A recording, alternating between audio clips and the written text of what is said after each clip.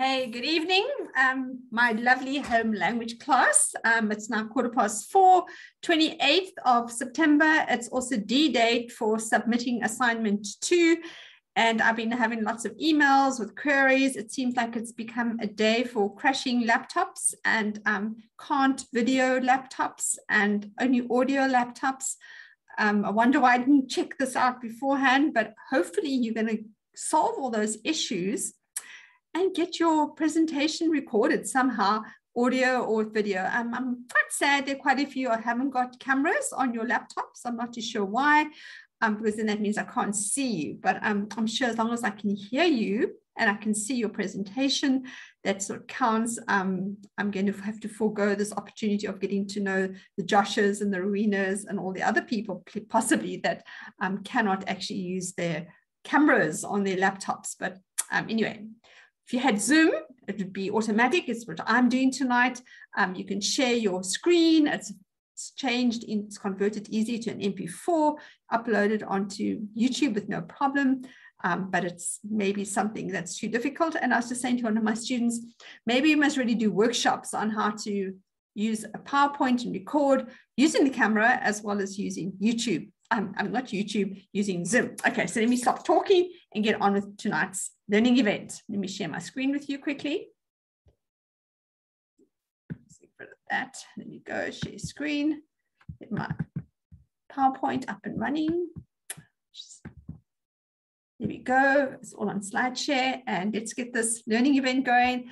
Yes, it is week 8. How can you believe it that you've got 4 more weeks to go, and semester 2 will be in tatters. And this is our last session with Unit 2, the looking at different writing resources. Next week should have been assessment, but I think I might just give you a bit of notes. But we're going to go right into starting Unit 3 next week with the critical literacy. So we are not going to do a formal thing on writing assessments. This will also come into the assignment 3, where you have to design a writing paper with a rubric. So hopefully the notes I give you next week can actually feed into assignment 3. So we start critical literacy, Unit 3 next week. It's a Zoom session, so you can join me as well. So if you have a look here, we've got our lovely image with pondering on what we can do in the classroom, thinking it through. What writing resources do we need? Do we need another textbook?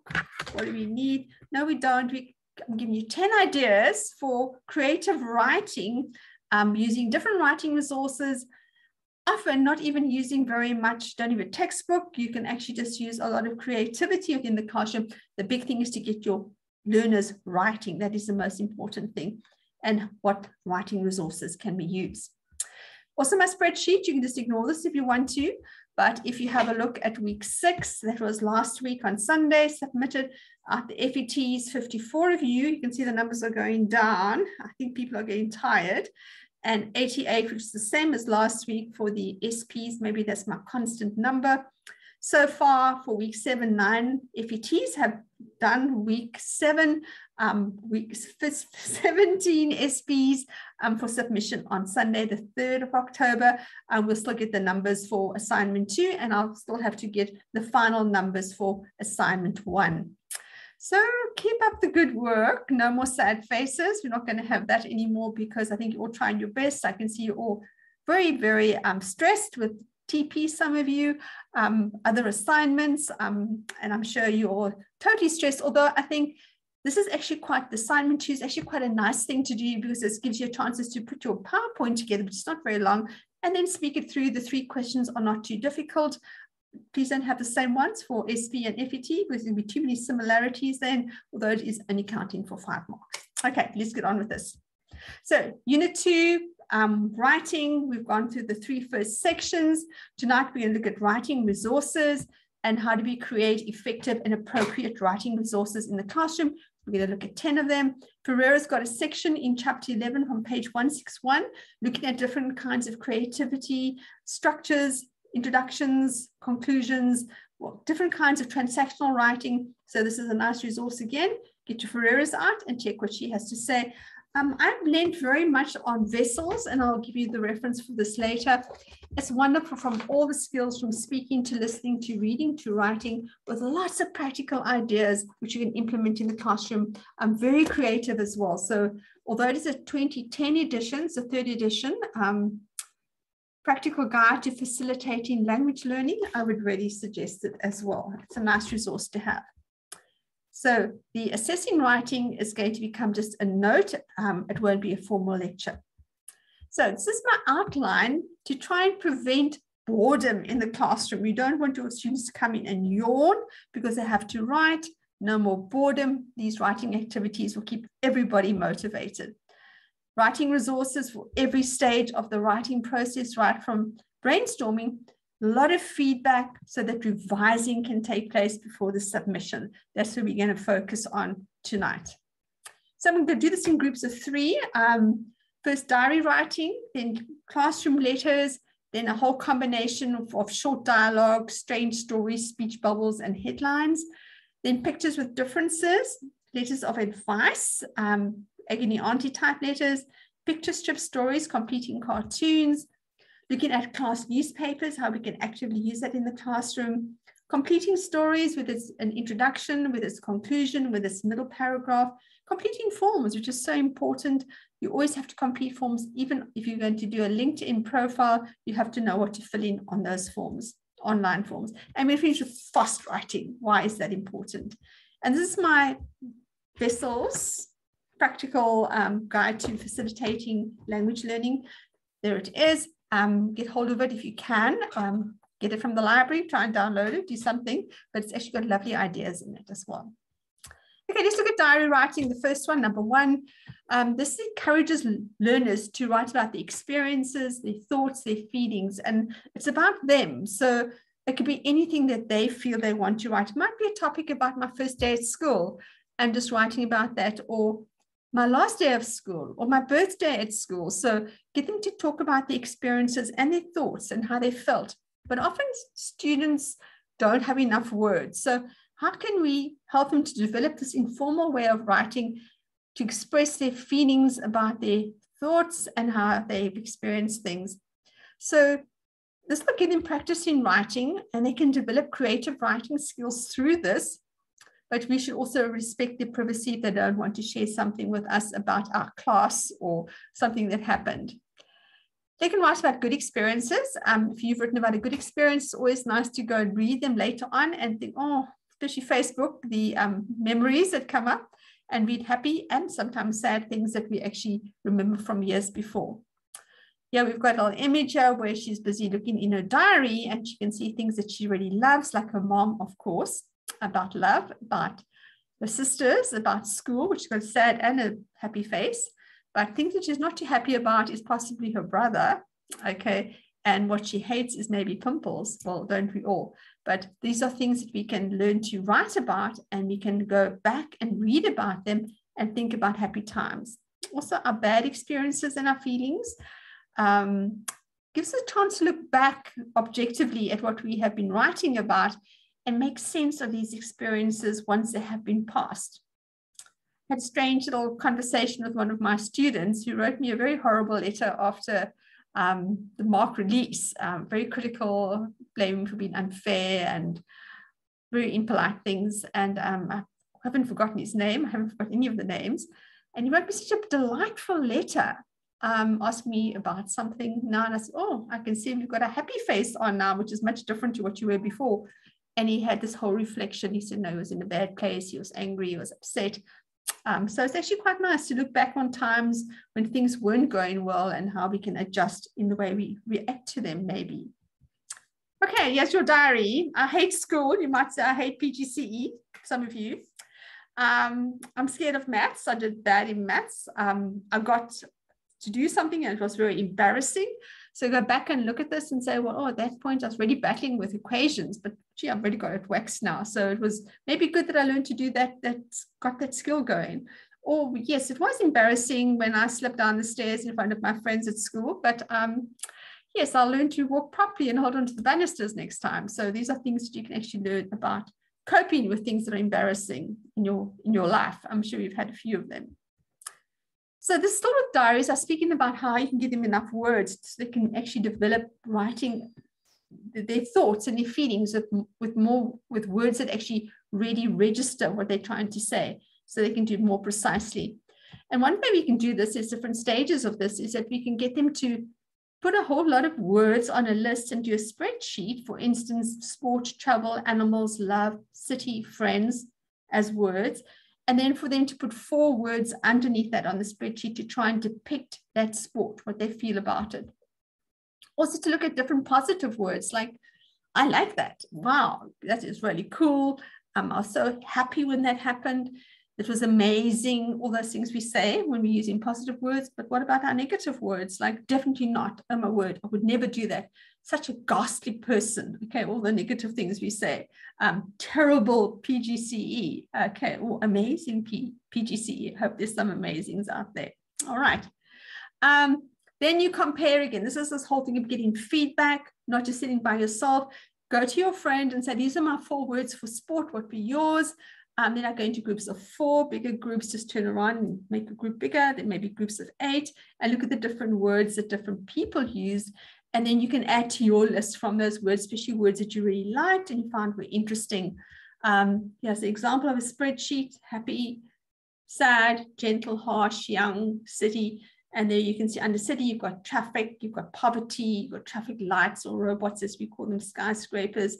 And now you go to your friend, what has your friend got for city? And you add to it, or maybe only one you like, go to the foursomes, go to the 8s, and you can add to your list, and you can maybe get 10 good words that you maybe want to scratch some of your words off. For instance, for nature, you don't want vast, you want rather have lush or cool or temperate. You want to have other words rather than the words that you chose. Okay, so it's one way you can get a collection of words going, and it's quite nice and social and collaborative, learning from each other. I like tables. I can write about myself and friends using tables. I can first of all go and choose pictures that remind me of myself or them of themselves. So it doesn't have to be you. It could be a picture that maybe it's someone swimming and that reminds you of yourself, or maybe someone climbing, or maybe someone singing.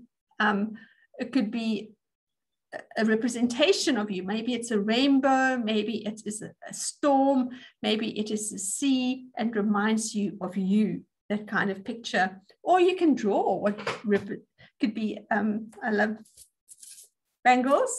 So I could maybe draw a bangle, or I could draw beads. I could draw someone running, which I really enjoy. I love the sea, I love sunsets, I love sunrises. These are things that I could use to depict me. Then you write a paragraph describing yourself, your personal characteristics, right? Things inside of you that you're kind, nice, loving, and physical. You're tall, you are slender, you're dark-haired, you are green-eyed, whatever you are, you could actually write about yourself, your physical characteristics. And then you can draw your personal coat of arms, which would be quite fun. If you look at the South African coat of arms, it's just male. Or maybe you can draw a female in there. But you can go and Google coat of arms, and you get lots of blank ones, and you can depict different parts of yourself. Maybe what you look like, maybe things that you like, maybe things you dislike, maybe things that are important to you, your values, love, God, your beliefs. Okay, things that you really, and then your motto at the bottom. Mine is the Nike one: just do it. Yes, don't mess around, just do it. You could have a little motto which you could think about that you would like to make your motto. But this could be quite a nice creative thing, your whole coat of arms.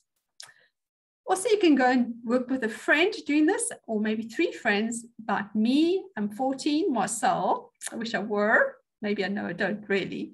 Things that I like are water, sport, food, and animals. I do like animals. I do like water and sport. My dislikes are potatoes. Yes, I don't like potatoes. Angry people, I really don't like.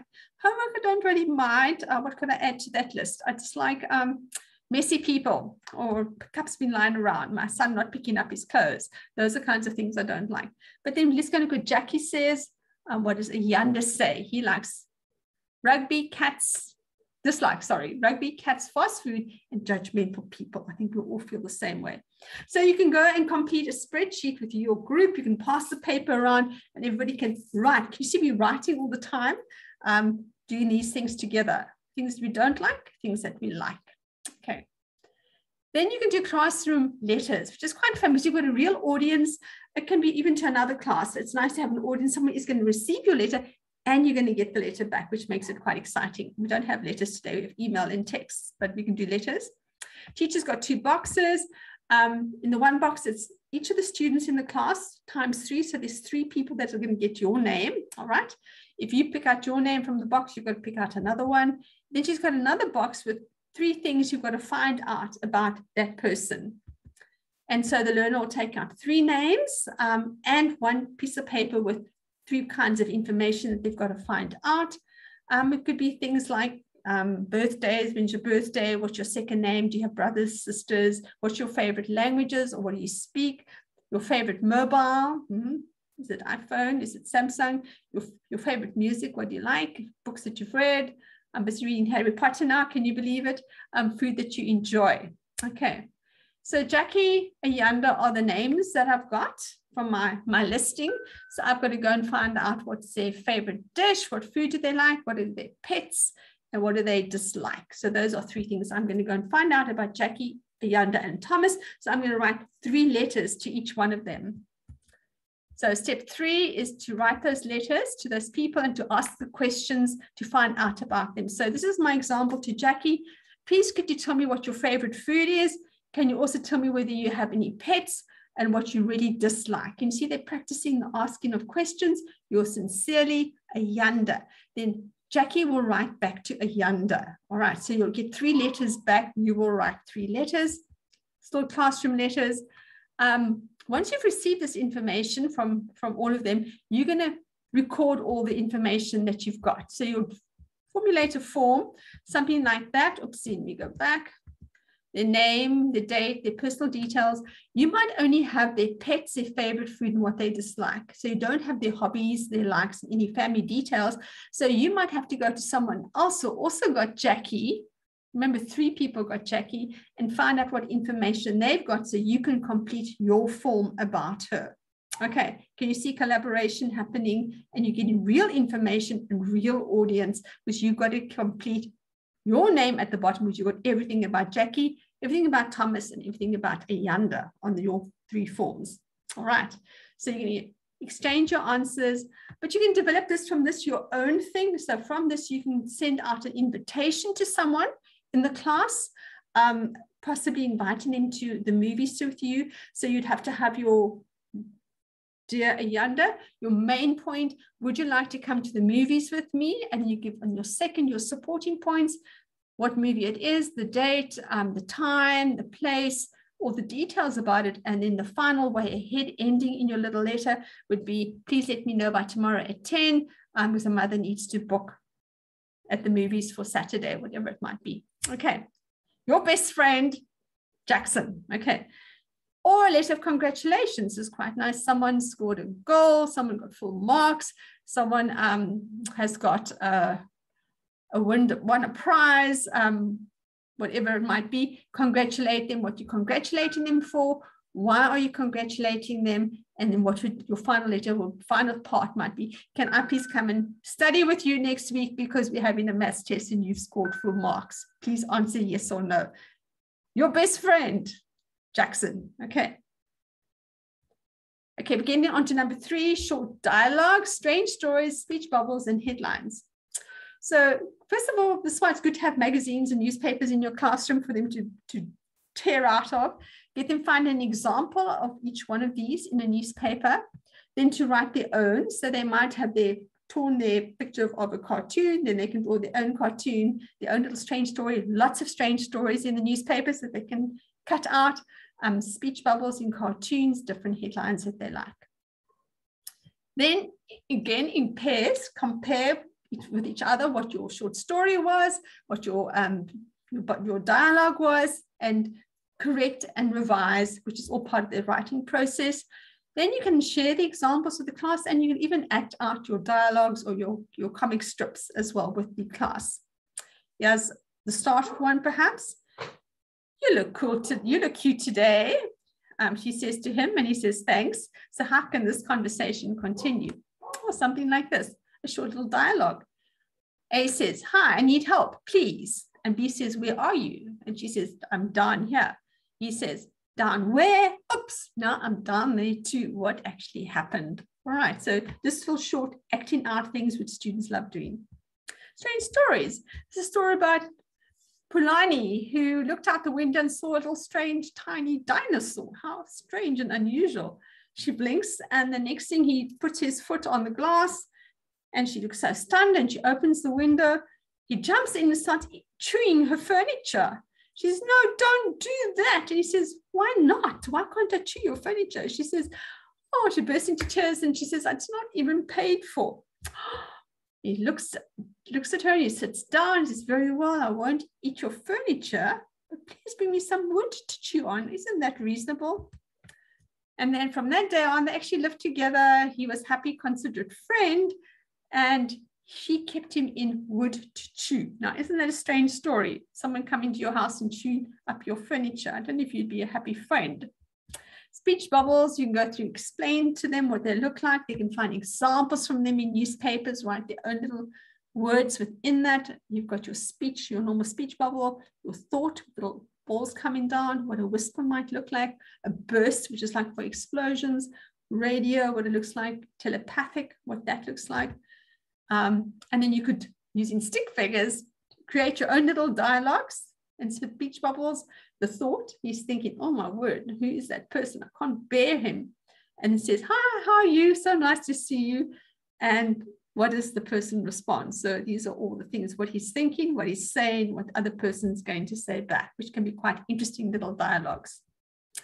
Going through the newspapers, so many headlines. Internet, you've got access to the smartphone or iPads, whatever you have in your classroom, you can go and look, you can say headlines in South Africa today, okay, and you'll get all kinds of headlines.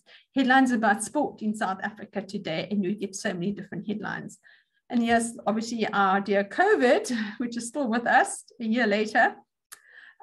Today, about a year ago, we came out of lockdown 2, but now we are still going to the 4th wave, and that's what's happening. And then you can see there's all kinds of things happening about COVID on the rise. It's been confirmed it's a pandemic now, and all the things that we can actually get out of newspapers.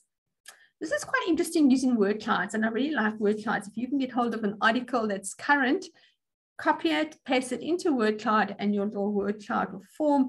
There's breaking news. You can say breaking news South Africa, which I did this afternoon as well. And then you can see at this point, it was on justice and sport and business and technology. Last year, it was pandemic, COVID, lockdown, even Trump going for the elections, deaths, what was happening in China, government, there's travel here, which is also going to be a big hot topic because we saw on the red list, crisis, quarantine, hospitals, all part of our world. And this was something from South Africa. Yeah, we've got COVID-19 again, a big breaking news. Ramaphosa, of course, lockdown, new cases. There's even a place here for Mkhize, who's been suspended. I think he's actually resigned. Where Africa is back, we've got today presidency. And I think we'd also have a lot about the elections coming up in November. So that would also be part of the election. The ANC would all be part of ENCA News, SABC2 News, E-News, Times Live. So we would have all these words coming in if we did a word cloud. And from this, we could actually create our own headlines. Isn't that exciting? Take the bigger words and put it all together and make a headline out of it. You can say, here's a word cloud, create 3 topical headlines. And this can be a creative writing part, which can go into writing the first paragraph of the news report from that. Number 4. Describing pictures with minor differences. Go onto Google. Again, our best friend, and you can look for differences and similarities in images. And yeah, we've got this narcissism of small differences. We've got how are they the same? How are they different? Okay, they're very different in size, but they're very much the same in height, in hairstyles, in dress, in stance. How would you differentiate between these 2 people? So what you could do is in pairs again, make a list of the differences and similarities. Then you write about the big guy and he writes about the thin guy, 2 little paragraphs. Again, you read each other's paragraphs, this whole thing about reading other people's work and giving feedback, make constructive suggestions, then you revise your paragraph, then you exchange with another group, you give them your pictures and your paragraphs, and they must decide which one is about the thin guy and which one's about the big guy, and give you feedback as well. And you can just Google, and these are all different kinds of differences that you can get. Yeah, you've got two people sitting the same, legs down the same, similar shoes, similar jackets, pants slightly different. Here's another one, two boy and a girl, both looking the same way, similar clothes but different colors. Hands, their kinesics are exactly the same. Proxemics, they're close together, similarities and differences. Number 5, we're halfway there. Responding to letters of advice. Our agony auntie, and this is going to be our Dr. Mercy. Each learner will get an agony letter, or they can also create their agony letters. All right, what has happened? Yeah, we've got a Dr. Mercy, been written to by Unhappy Borrower, your pseudonym. Borrowed his brother's motorbike and had a slight accident. Paint was scratched, but he didn't have a license, so the brother can't claim from insurance. He's very angry, won't talk to me, and I'm miserable. What can I do? Help me, please. Unhappy borrower. And then you will respond to the letter as agony auntie, as Dr. Mercy. Okay. And you write a nice response. Amongst that, they give them a lot of advice. Don't ever take someone's car if you haven't got a license, a lot of trouble. Don't ever take anything if you haven't asked. And then how you can make amends. You can go do some odd jobs, go and become a waiter, wash the car, make the beds, whatever you need to do to make money, and then give it to your brother very pleasantly. Give it to your brother so he doesn't feel uncomfortable about taking the money, but you have to actually pay him back for what you've done to his bike. Okay. Picture strip stories. Also Pinterest, you can get lots of these. Lots of fun you can have with this too, especially if it's collaborative in pairs, to create the pirate comic strip story. Okay. Yeah, you've got your thought bubbles, you've got different things that are happening. I think he's busy boiling in the cauldron in the end there as well. So how do you create the stories? Each one, I would say first give them all the same comic strip story. They use the pictures to construct the story of what they thought happened. What did the characters say? Then in pairs, they construct it together. They first think about it. Think, pair, share. First think about it. Then in pairs, and then you share it. Okay. Then they go individually back again, because we can never write the same words as someone else, and write our own stories. Then my pair and me get together, we correct and revise. Then we can compare our story to the original story from the teacher and share it with the class as well. Lots that we can get from Pinterest. Here is a person going for a walk. Dog sees a cat, start running madly around the tree. At the end, we've got the dog thinking something, and we've got the boy saying something else. So these are the interesting things that happen. Here's again a cop chasing a car. First frame, zoom, there goes the car. There he goes off to the car, gets off his bike and walks to the car and looks into the car, and there's a whole lot of clowns in the car. And what do they say to each other? That's the interesting part. Yes, I think you all do your video games, having great fun. Eyes are big, checking out the screen. Father comes in and says, oh, it's time for bed now. You get up the stairs. And what is dad doing when they look down? What does he say? What did they say? Okay, these are where you can discuss this with your friend. How can we make this a nice comic strip about video games? Okay. Newspapers is also quite fun because you can do this in groups as well. Each one responsible for writing a different section of the newspaper. But first thing you can do is actually go and look at newspapers and do a whole formatting list with the kind of things that we will find in a newspaper. Get them to do a whole list, from the editorials to the cartoons, to the letters to the editor, to the sports page. And remember, this can also be done on Google. You can go to the Herald Live from PE. You can go to the Weekend Post in PE, so or Sunday Times, and you go and look through online and see what is in the actual newspaper. There's the headline, where the heading goes. You've got your different pictures. You've got the different the layouts that you're going to look at, and then you can go and look at different examples. Here is again the headline. This is about sport, that section. This is about school news.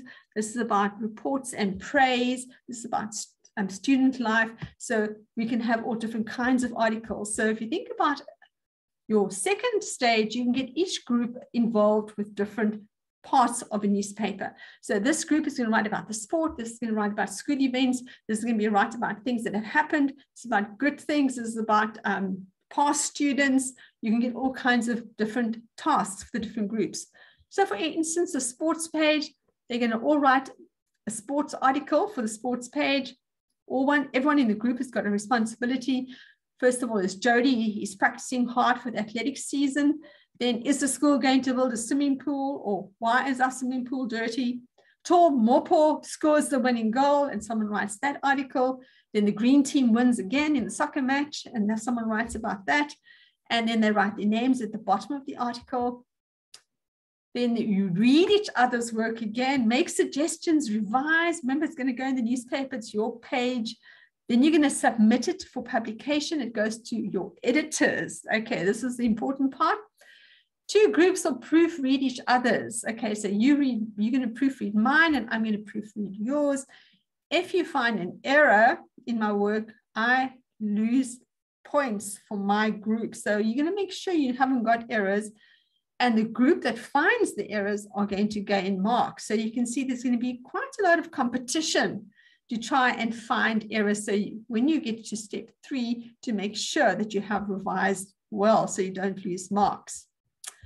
Still newspapers, you can either, if you've got lots of money at your school, you can print out a copy for everybody to get their own newspaper report, or you can do it on newsprint and put it on a table and everyone can go through it and put it together. Then maybe the next round, maybe do this once a month, once a term, once every 3 months. Each group will have a chance to write a different section of the newspaper. You don't have to write about sport all the time, and you could publish once a month or once a term or whenever you want to. Here's one called the weekly report, and there's different kinds of articles. Here's about exams, here's about college applications, here's about classical literature, here's about another sport match. So these are different things you could have, not only about sport, but also about exam time, about prize giving, about the new tuck shop, about the new menus, things that you could have. You could even have a survey about wearing masks to school. So there's quite interesting topical things that you could do for your newspaper. Quite fun, I think. Completing stories. This is teacher can give the start of the story, once upon a time, and the students can give the conclusion. This one's about completing the mystery. It's only the last paragraph. Julian's mom walks into a bedroom and everything is all over the place. She's normally a very neat girl. She's upended everything from her kit bag, her shoes under her bed, which are all normally neat, or all over the place. And her mother comes in and says, "What are you doing? Look at your room." And she says, "I can't find my glasses." And you know what it is if you can't find your glasses? Where's mine? I can't find them. Here they are. Okay. So how do you end this? So it's an intriguing ending. Where are her glasses? Sometimes it's on your head. Sometimes it might even be in your hand while you're busy looking for them. It might be in the dust when you threw it in the dustbin instead of the garbage. Okay, different ways we can actually deal with this. This is about Kevin, whose mom needs to take him to his friend's house, but he also likes to solve mysteries, and she can't find her glasses. So because he likes to solve mysteries, he takes her through the whole day. She had them on when she was watching the news. Then she had them on when she did this, and then she went to the garden, but she didn't have them on. So where are her glasses? And it's writing in the final paragraph, where are they? And that's the fun part. It's also interesting one, just an introduction about the world with no color. Everything is bleak and gray and horrible, colorless. Maybe we can get used to living in a world like that. And what's his name? Norman leaves for school, and all as he goes out, he sees a single purple flower in this gray, bleak, terrible world. From the typical gray vines that line the walkway, and he yells for his mother. What is this one purple flower going to change the world, or is it going to drain more color from the world? How are you actually going to complete the story? Okay, interesting stuff. Completing forms. Okay, quite fun. You have to learn to complete forms. If you're going for your driver's license, you're going to apply for a visa, if you're going to apply for a passport, you're going to buy something, you have to be able to complete application forms. So what they can do in groups, just decide they're going to advertise for some part-time work for learners. They can decide what the position is going to be, and they can draw up the application form. What are the kinds of things they're going to want to know about the person, their name, obviously their age, language spoken. I think that should go into it. Marital status, they'll all be single. Qualifications, maybe grade 8. Health, excellent. Previous experience, nothing. References, not your mother or your father, please. Maybe a teacher or some other adult that knows you, that's not your family. All right, so think about the kind of things you'd want in your application form. Here's an example called Pete's Cafe, and they want a waiter or waitress, and there's all the things they need from the mobile. Do they have an ID number? Do they have a driver's license? Very important if they're going to drive and deliver. Marital status, single, please. Qualifications, grade 10, grade 11, grade 12. Your experience, maybe serving at home, and then kind of references, again, maybe from the school principal or the head of department. Then you're going to interview each other, which is quite nice, where you learn to ask the questions and you learn to answer them as well. What questions would you like to ask of the position? What are your COVID protocols? You could ask if I've got to deliver food to people in different houses. Okay. Also filling in forms, lots of these on the internet, you go and download, because it's important they learn to know what a last name is, because some people don't know what a last name is, a surname, or a family name, and how do they actually fill in forms if they're not sure of that, or if they don't know what a postcode is. My first name, but I've got 3 names. If I say first name, which name do I put down? Home telephone number, maybe how do you say if you don't have a home phone number? How do we write not applicable? What is my mobile number? What is a mobile? Okay, Americanisms. We have cell phones here. Driver's license, yes, no, and things like that. So learning to fill in forms. And we're going to finish off with fast writing. If you've got 1 minute to go in your class and you want your students to practice writing, this is the ideal way to finish off a class. It proves to learners that they can write if they can do fast writing. Now, the rule is, learners must not stop writing, and they must write whatever they think. Now, just realize that what comes out of our brain is a mess. Okay, it's not relevant, it's messy, it's not grammatically correct as we write like that. And this will help them actually to learn to express themselves more fluently. But they must realize that fast writing products will not be flawless or perfectly relevant. It's going to be a mess, but you can go again and revise and rewrite it. They can write for 2 to 3 minutes, 3 times a week. That'll really improve their fluency. You can start off with 30 seconds for maybe grade 8s and 9s, go up to a minute. And so it's last little minutes that you've got, okay, take out your fast writing files.